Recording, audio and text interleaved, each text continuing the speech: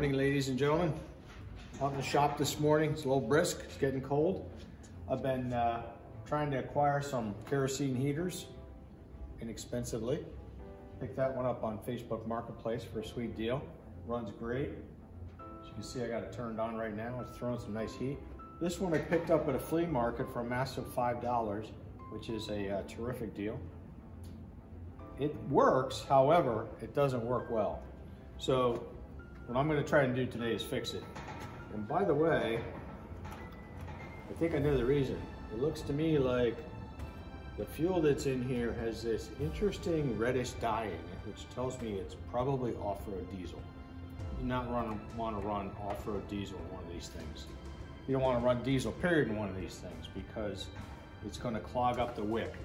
And it's also burns filthy, and you can notice there's a lot of black residue on this thing. That is another indication that it's probably been burning diesel. So it's an easy fix. Take it apart. We're going to change out the wick. We're going to drain the fuel that's in here, assuming it really is diesel. Put in some fresh kerosene, and then we'll see where we are. Well, taking this apart seems to be pretty straightforward. There were a couple screws here in the side. Pull these out. Now this entire housing can just be pulled right off. We don't have to disassemble the housing at all. Just set that aside, and there we go. So let me see if I can get you in here closer.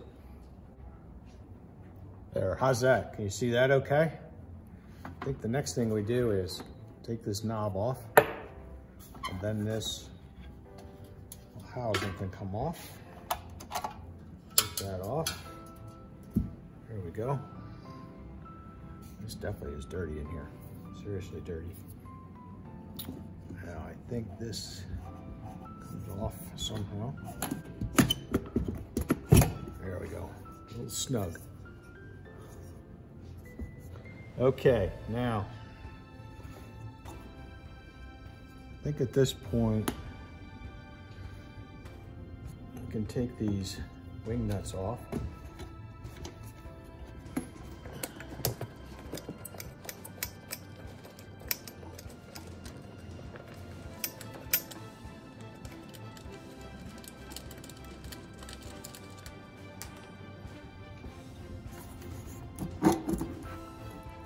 Yep. Oh yeah, look at that. Notice how that wick is red? That is definitely diesel.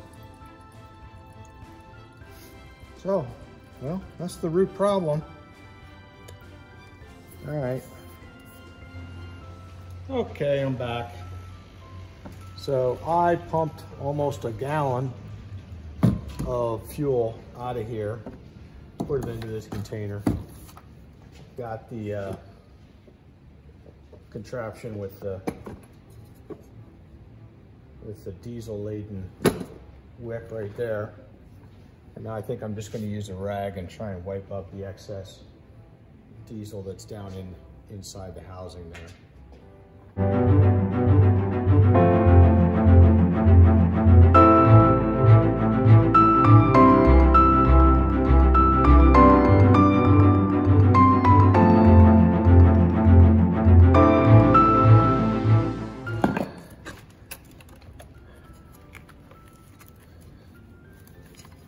Down like that.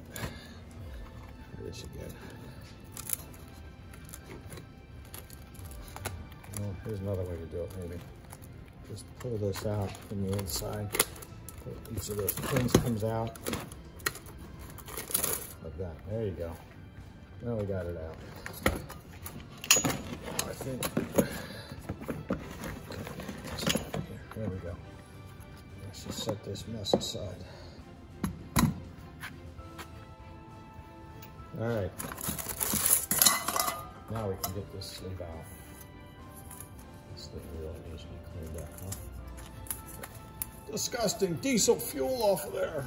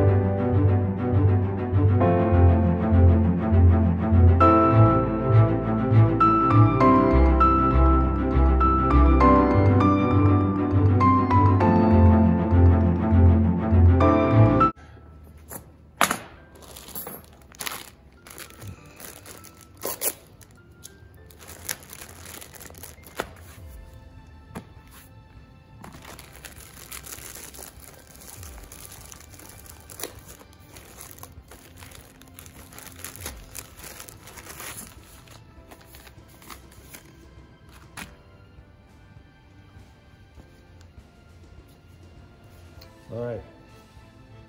So basically,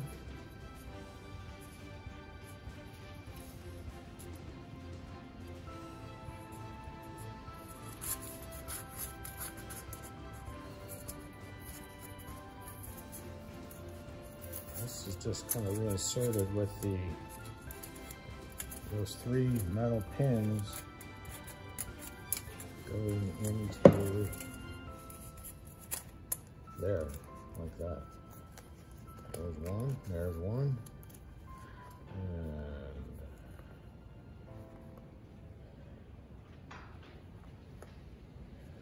right, I'm doing this wrong. It says right here, up this way, which means it goes like this.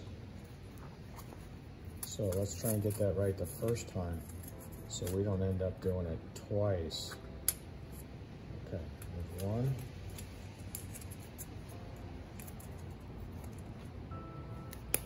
There's 2.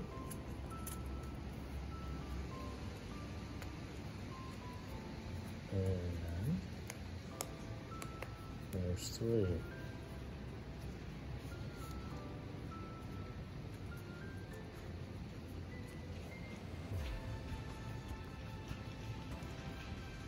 Just like that. All right. Now, I think,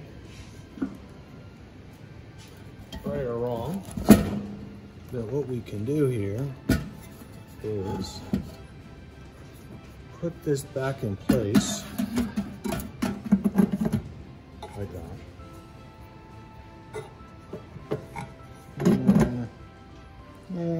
No, wrong. I think what we do is we put this over the igniter, like this. There we go. Put that down over the, apparently this is the igniter. What do I know? But we put that down like that. Okay. Something like that. Then this goes back in. Now there's these channels here that have to get on those. Ah, see, this says I'm wrong. It says I was right the first time. Let's take this off again. Like this. This has to go in here first. Get this out of the way. So I'm gonna do this upside down. So this has to go in. And then the metal bits have to go down.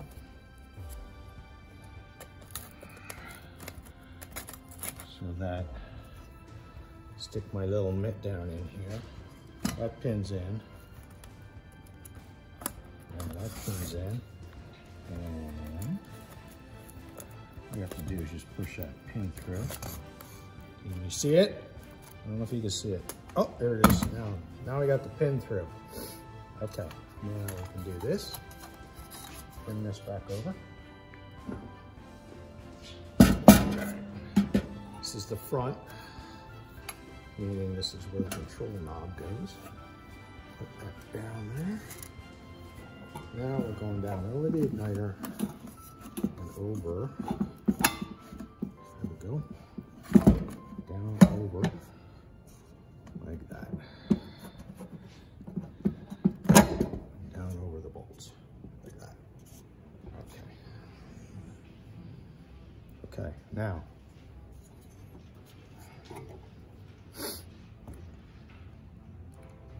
So, I'm just going to put a couple of these wing nuts on here. Get this held down in place, and we'll just do a little bit of testing. Make sure that wick goes up and down the way we want it to.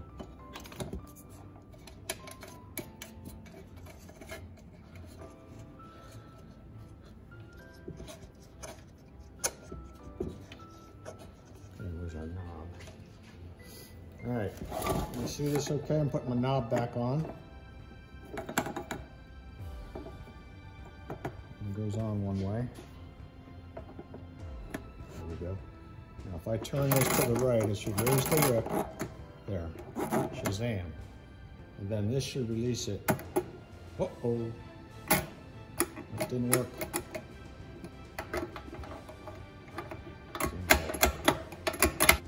I'm back. All right, so I do have this back together. Got all 4 wing nuts on now.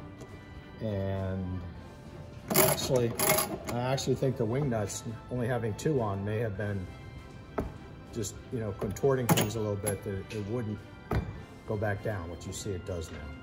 So the other safety mechanism is kind of the tip over protection, which is this little wobble thing. So you can see that also works. Got the wick up. Oh, there we go. Down she goes. So we can finish putting this thing together. I'm not sure which of these is the, there we go. Not sure which of those was the set screw, but honestly, I don't even know why a set screw would be required there. But what we need to do now is I'm going to put some actual kerosene in this tank, and then we have to let this wick sit and soak up kerosene for a good hour before we actually try it out. So I'll go ahead and fill it up, and well, I guess we could finish putting this thing together. There's one mechanism on it here.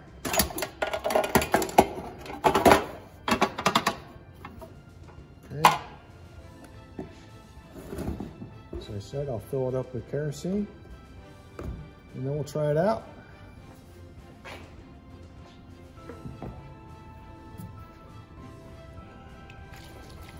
So notice that actual kerosene is clear. And you might be interested in knowing it doesn't stink as bad. Kerosene is a much cleaner, more purified product than what diesel fuel is.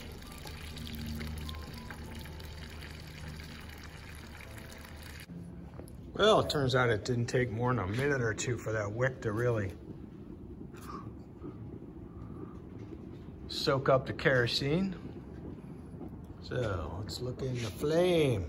Oh, I can tell you that's looking, just got it started. It's already looking a whole lot better than what it was doing before.